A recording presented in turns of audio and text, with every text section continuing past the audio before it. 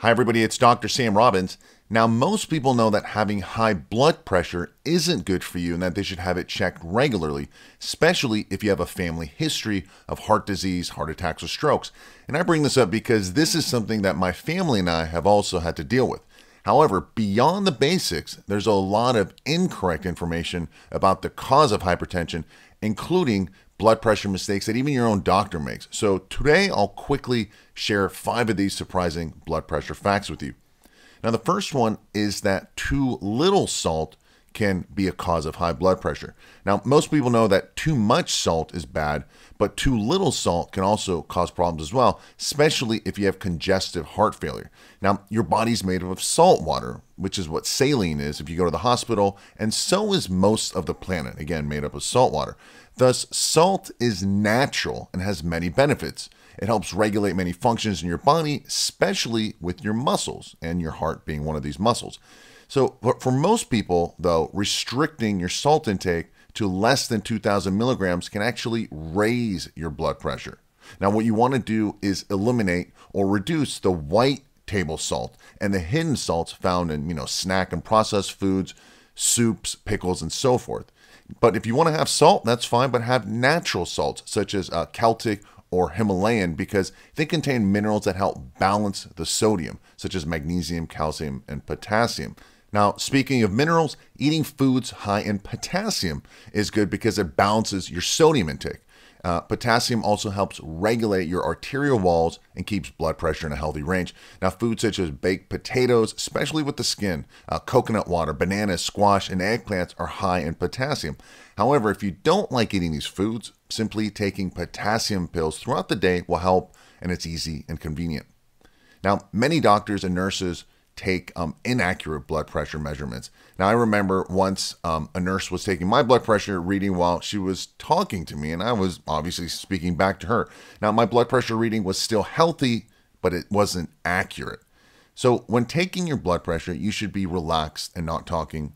Sit up straight in a chair with a back support with both your feet planted on the floor. Additionally, your blood pressure can vary from your right or left arm, so it's best to test both arms for an accurate reading. Now, another surprising fact is that low blood pressure isn't a problem unless you have symptoms.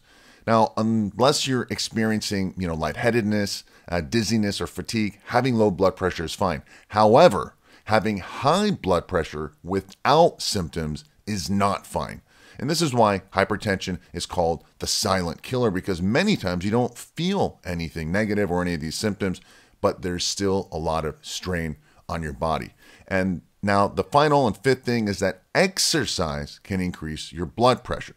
Now, exercise is great, and for most of us, it helps regulate and normalize your blood pressure, and it's a great stress reliever, and I highly recommend it. However, if you just jump right into your workout without some kind of warming up, your blood pressure may shoot up. Or lifting heavy weights and pushing and straining can also cause a spike in your blood pressure.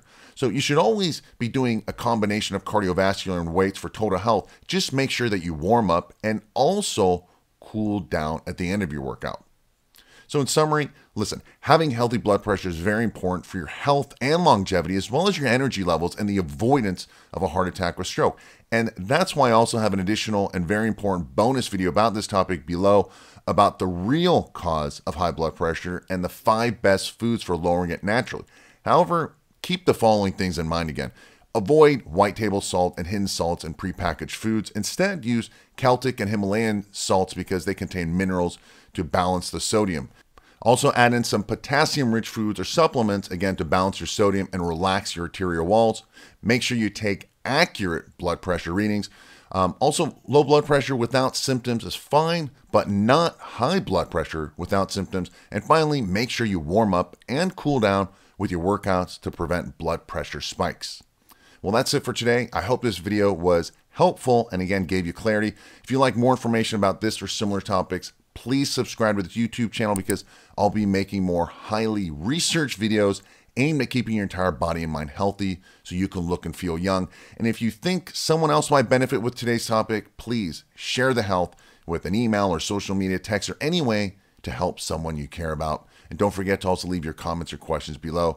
And make sure you also take a look at the bonus video below about the real cause of high blood pressure and the 5 best foods for lowering it naturally. As always, thanks for listening and have a happy and healthy day.